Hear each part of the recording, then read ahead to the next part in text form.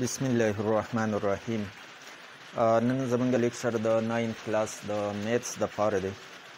نن مونږ په ایکسرسایز 8.3 کې کوېسچن نمبر 4 سالف کوو. کوېسچن نمبر 4 کې وایي convert the following temperatures given in Celsius degrees into Fahrenheit and then draw its graph. تاسو له په ډیګري سیلسیس کې ټمپریچرز درکړي 0 2 and 3 او کنورژن فارمولا ورسره درکړي چې F equal to 9 or 5 into C plus 32. دا فارمولا تاسو له درکړي ده. وایي چې دا سنټیګریډ ټمپریچر فارنهایټ ته کنورټ کوي او بیا دا په ګراف باندې ډرا کوي. اول به مونږه سنټیګریډ کې چې کوم درې ټمپریچرز درکړي دي دا به تاسو په دې فارمولا کنورژن فارمولا تاسو له درکړي د دې په ذریعه به کنورټ کوي فارنهایټ ته. بیا به د سنټیګریډ او فارنهایټ په منځ کې مونږ ګراف ډرا کوو. نو د هغې دپاره به دلته بیا مونږه په ایکس ایکسس باندې سنټیګریډ واخلو، په وای ایکسس باندې به فارنهایټ واخلو، د دواړو په منځ کې به ګراف ډرا کړو. سنټیګریډ چې فارنهایټ ته مونږه کنورټ کوو نو دا اف به زموږ سره برابر شي 9/5 انټو د ډیګري سی په ځای باندې 0 پوټ کوي او پلس 32. 9/5 چې د 0 سره ملټیپلای شي 0 به شي او پلس 32 ورسره ایډ کوي نو دا به 32 ډیګري فارنهایټ. دا به زموږ سره 32 ته کنورټ شو. بیا 2 ډیګري سی نو په دې فارمولا کې ډیګري فارنهایټ 9/5 انټو 2 پلس 32. سمپلی د ډیګري سی په ځای باندې دا ټمپریچر پټ کول دي نو دا به ستاسو سره کنورټ کیږي. 9/5 لا په 2 کې ضرب ورکوي او چې سانسر یا هغې سره 32 ایډ کوي. دا به مونږه د کلکولیټر په ذریعه باندې ملټیپلیکیشن وکړو. 9 ملټیپلایډ بای 2 ډیوایډډ بای 5 نو د دې نه 3.6 جوړیږي. بیا ورسره 32 ایډ کوي نو دا 35.6.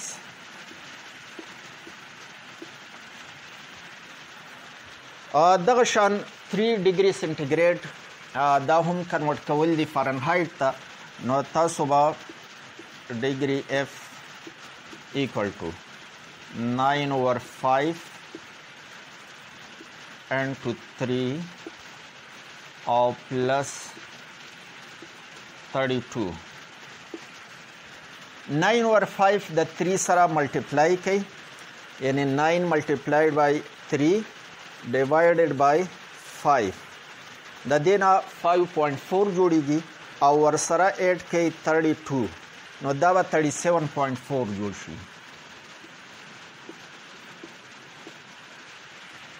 د فارنهایټ دپاره درې وړه ټمپریچرز زموږ سره معلوم شو.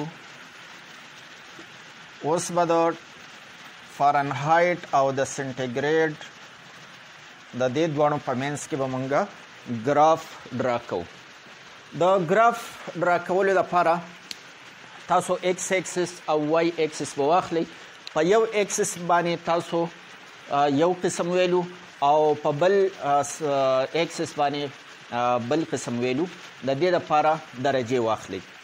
خو په دې ټیم کې به دا سوچ کوئ، دې ته به لږه توجه کوئ چې سنټیګریډ زما سره ډېر معمولی ویلیوز دی، لکه 0 نه واخله تر د 3 پورې میکسیمم پکې 3 ویلیو استعمال شوی ده.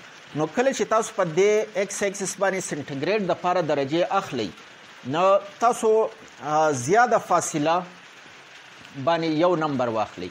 لکه دا آریجن خو زموږ سره 0 بیا یو درجه چې مونږ واغسته نو دغه ته 1 ولیکو، دویمې ته 2 3 نو زمونږ کوېسچن د دې ځای پورې سالف کیدی شي. خو 4 پکې ورسره مونږ اضافي هم واغسته، یو نمبر پسې سیوا اخلي. اوس فارنهایټ د پاره چې موږ په وای اکسس باندې درجې لګو نو دومره فاصله څومره چې دلته ما د یو یونټ اغستې ده، دلته فاصله دغه ما د 10 یونټس دپاره واغسته.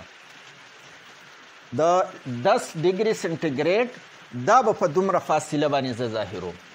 نو په اصل کې د دې 0 نه د 10 پورې دلته زموږ سره 10 درجې دي. په دې کې زموږ سره 10 درجې دي. په منځ کې به تاسو 9 لاینز راکاږئ، 1 2 3 4 5 6 7 8 9. په دې کې به 9 لاینونه په یو شان فاصله باندې راکاږئ. نو دا به زموږ سره په 10 حصو کې ډیوایډ شي. نو دلته دا یو یونټ، دا ورکوټه یونټ، دا موږ ته یو فارنهایټ ډیګري ظاهري. دغه شان د دې 10 نه 20 پورې هم 10 حصو کې دا ډیوایډ کولی شي. خو دلته زموږ د دې ډیوایډ کولو ضرورت نشته. زموږ ضرورت به صرف دې ځای کې پیښیږي. نو دا ورته موږ په درجو کې ډیوایډ کړو. دا مینس اول واخلئ، دا به 35 شي. د 35 او د 30 په منځ کې 4 لاینونه په ایکول ډسټنسز راکاږئ. نو دا په 15 حصو کې ډیوایډ شي. دا به 1 2 3 4. دغه شان دلته هم دا 15 حصې کول دي. نو 4 لاینونه په دې کې راکاږئ. دا اوس زموږ سره 30 شو. دا 31 32 33 34 35 36 37 38 39 او دغه 40. اوس د 0 دپاره ټمپریچر په فارنهایټ باندې 32 دی، 32. نو تاسو به د 0 په ایکس اکسس باندې 0 او په وای اکسس باندې 32 32. نو په دې ځای به تاسو پوینټ هایلایټ کړئ. بیا د 2 ډیګري سی دپاره 35.6. د 2 دپاره دا چې تاسو لاړ شئ نو دلته د 35.6 دا ځای زموږ سره 32 33 34 35. دا 35 دی او موږ ته 0.6 پکار دی. نو د 35 او د 36 په درمیان کې دې ځای کې نو دا به تقریبا دا ځای زموږ سره جوړیږي. که دا تاسو داسې دی ته دا به لږ زموږ سره بره وي او دلته 2 ته مخامخ. زه بوټ ته بالکل مخامخ نشم ودرېدی ځکه چې بیا ستاسو نه بوټ پناه کیږي. نو دغه وجې نه زمانه دا لاین دلته چې کوم پرپینډیکولر لاین جوړیږي هغه کیدی شي معمولي اخوا دېخوا راشي. خو صرف میتډ یادولو لپاره کوېسچنز سالو کوم. نور تاسو په خپله پیمانه راواخلئ، هغه ورسره بالکل برابر کیدی نو ډېر په اسانۍ سره به تاسو لاین راښکودی شئ. د 3 ډیګري سی دپاره 37.4 دی. نو دا ځای زموږ څه 35 دی، بلکې دې ته وم لیکئ چې بیا ستاسو دپاره اساني. دا ځای 35 بیا 36 37 خو 37.4 37.4. نو د دې نه لږ بره د دې نه لږ بره دا ځای به زموږ سره جوړیږي او دا به داسې مخکې بوځئ چې دې 3 ته بالکل مخامخ تقریبا ټیک دی. نو دا 3 پوینټس مونږ معلوم کړو. دا به تاسو دا پوینټ دا او دا 3 واړه به تاسو میلاو کوئ.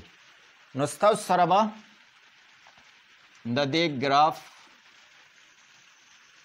حاصل شي.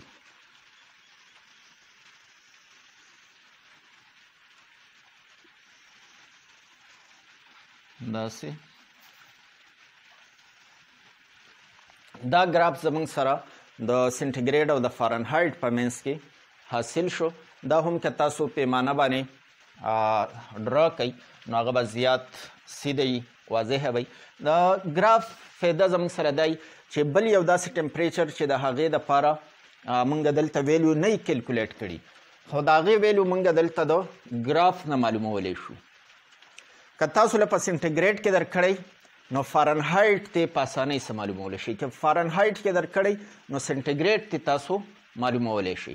او طریقه دا ده، فار ایگزامپل د 4 دپاره زه معلوموم نو 4 به تاسو ډایرکټ پرپینډیکولر لاین چې داسې راکاږئ، دلته چې په ګراف د کم ځای سره میلاو شو هغه پوینټ به دلته راولئ د وای ایکسس یعنی فارنهایټ ته.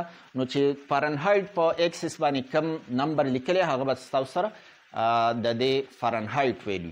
دغه شان که فارنهایټ باندې تاسو واخلئ لکه 20 ډیګري سی، مونږ 20 فارنهایټ واخلو نو د دې لپاره به مونږ ویلو څنګه معلومو. نو دلته خو زما سره ګراف به راځي، دلته چېرته زموږ سره دا نه میلاویږي، نو دا تاسو دې طرف ته راوستی شئ. دا ایکسس په اصل کې زموږ سره داسې هم دی او داسې هم دی، یعنی نیګیټیو ویلوز چې کله پکې مونږ انکلوډ کوو نو بیا به دا ایکسس ختم بوځئ، دا ایکسس به دې خوا هم راولئ. نو دا به دلته په یو پوینټ باندې دې بیس ته مخامخ راځي. هغه پوینټ به تاسو وګورئ چې دا په دې ایکسس باندې په سینټیګریډ باندې کم نیګیټیو نمبر ته مخامخ دی، نو هغه ټمپریچر به زموږ سره په نیګیټیو کې معلومېدی شي. Question number 5 کې وایي draw the following conversion graphs. Number 1 PKR یعنی پاکستانی روپیز US ډالر، د دې دواړو په منځ کې ګراف راښکودل دي او تاسو له ویلوز درکړي $1 $3 او $5. نو د دې نه چې موږ ګراف ډرا کوو لاندې که تاسو وګورئ نو بیا یې ورسره تاسو له درکړي چې $1 equal to RS 60. نو دا به تاسو دلته ولیکئ چې $1 زموږ سره د 60 روپیز برابر دی. د دې نه به اول تاسو دا کم ټیبل چې ما جوړ کړی دا به تاسو مکمل کړئ چې $1 زموږ سره د 60 روپو برابري، نو په دې کې اولنی خو همدغه ویلیو شوه RS 60. د $3 ویلیو نو 3 او 60 ضرب کوي نو دا به 180، دا به RS 180 شي. بیا $5 نو دې له په 5 کې ضرب ورکوي نو دا به زموږ سره 300 شي. اوس دا ټیبل موږ مکمل کو. نو د دې لپاره ګراف چې موږ ډرا کوو په ایکس ایکسس باندې تاسو ډالرز واخلئ، په وای ایکسس باندې روپیز واخلئ او دې ته سکیل ولیکئ چې په ایکس ایکسس باندې موږ $1 د یو یونټ، دا زما سره دلته یو یونټ دی، نو دا یو یونټ موږ ته $1 ظاهروي. دغه شان دا بل یونټ بیا 2 دی نو دغه موږ ته $2 ظاهروي. د دې ځای پورې 2 یونټ شو، دې ځای نه دې ځای پورې خو یو یونټ دی، خو دا ځای بیا ټوټل د 0 نه د دغه ځای پورې 2 یونټ شو، نو دغه $2 ظاهروي اینډ سو آن. په وای ایکسس باندې د روپیز ویلیوز موږ اخلو. د روپیز ویلیوز ته که تاسو وګورئ دا ستاسو سره میکسیمم د 300 پورې ویلیو ده. نو دلته به داسې تاسو نه کوئ چې دومره فاصله تاسو دا د 1 واخلئ بیا 2 واخلئ بیا 3 4 5 6 7 8. نو دې کې خو زموږ سره د 8 پورې نمبرز راله، دا باقي به موږ په کم ځای ظاهر او دومره لینتي لاین خو موږ بره نشو بوتلی چې په هغې کې زموږ سره 300 راشي. نو دلته به موږ دا فاصله دومره فاصله دا ما 50 واغسته، دا به زما سره $50 ظاهروي. د دې ځای نه دې ځای پورې دا به $50 ظاهروي. د دې د ډرا کولو دپاره اول به تاسو اندازه ولګوئ. دلته تاسو له 300 میکسیمم درکړی دی، نو تاسو دا وای ایکسس چې څومره لاین تاسو راښکلی دا په 3 حصو کې اول ډیوایډ کړئ، لکه دلته 100 200 300. بیا دې کې لږ نور ډیویژن موږ کوو، مزید دا تقسیمو. نو د 100 پورې چې دا کم څومره فاصله تاسو اغوستې په مینس کې یو لاین یو ډیویژن ورکئ، دې ته 50 ولیکئ ځکه چې د 100 نیمه زموږ څخه 50 جوړیږي. دغه شان د 200 او د 100 په مینس کې دلته یو ډیویژن ورکئ او دې ته 150 ولیکئ. دغه شان د 200 300 په منځ کې یو ډیویژن ورکړي او هغې ته 250 ولیکئ ځکه چې د 200 او د 300 میډ پوینټ زموږ څه 250 دی. بیا که مزید تاسو دا ډیویژن ورکوئ نو د 0 او د 50 میډ پوینټ زموږ څه 25 دی، نو دلته 25 شو، دلته 75 شو، دا 125 یعنې د 100 او د 150 منځ. نو په دې طریقه تاسو دا درجې به لګې په اسانۍ سره ولګوئ او صحیح به ولګي چې میکسیمم کم نمبر دی هغه ستاسو سره په دې ایکسس باندې راشي. اوس راځو د دې ګراف ډرا کولو دپاره. $1 دا زموږ سره 60 روپیز برابر دی. نو په دې ایکسس چې مونږ بره داسې لاړ شو نو دلته 60 دا 50 دی، دلته دا ځای به تقریبا زموږ سره 60، نو دا مخامخ بوځئ او دلته یو پوینټ ته ولګوئ، دا اضافي لاین ته لرې کړئ.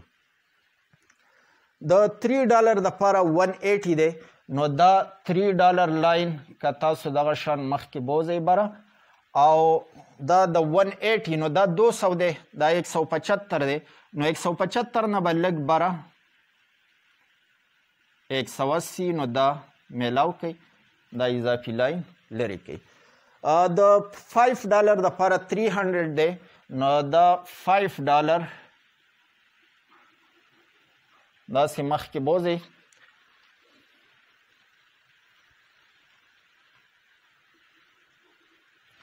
او دا 300 ته ورسوئ، نو دا پوینټ به زموږ سره د دې لپاره جوړیږي. دا 3 پوینټ زموږ سره معلوم شو. دا 3 واړه پوینټس تاسو داسې جاین کوئ، نو دا به ستاسو سره د دې ګراف وي. اوس په دې کوېسچن کې دویم پارټ چې دی هغه تاسو له د پاونډ او د پی کې آر په منځ کې ګراف ډرا کول دي. دې کې دا لیکلي چې 1 پاونډ زموږ سره د RS 100 برابر دی. نو دلته تاسو په دې ګراف کې د په ایکس ایکسس باندې 1 پاونډ یو یونټ واخلي او دغه شان په وای ایکسس باندې یو یونټ دا به 1 پی کې آر ظاهري، مطلب پاکستانی روپی دا به ظاهري. دا کنورټ کوي 1 پاونډ خو موږ له راکړم دی چې 100 RS او 2 پاونډ زموږ سره RS 200 شو او 3 پاونډ زموږ سره RS 300 شو. نو دې 1 دپاره چې داسې په سیدایي موږ راشو دلته 100 ته مخامخ، نو تقریبا دا ځای به جوړیږي. دغه شان د 2 پاونډ دپاره به 200، نو دلته چې 200 ته مخامخي او دلته 2 ته مخامخي، نو تقریبا دا پوینټ بشي.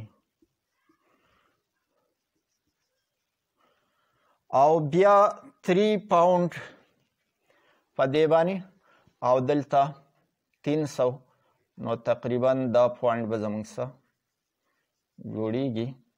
دا د لاسو اندازې نو خامخا په دې کې لاین زموږ نه چپ راځي. تاسو پیمانې استعمال زیات کوئ، بل چې ګراف ورکوټئ نو بیا پیمانه ورته رسي. دلته زموږ رولر پیمانه هم دې ته نه رسي، دغه وجې نه لږ مشکلي.